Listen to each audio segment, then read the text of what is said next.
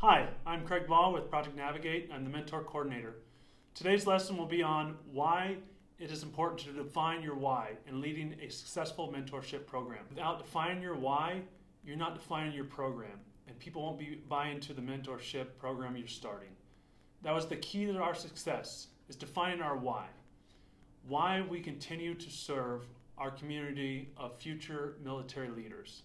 An example why I lead is to continue my service to my fellow veterans and up-and-coming military leaders through servant leadership.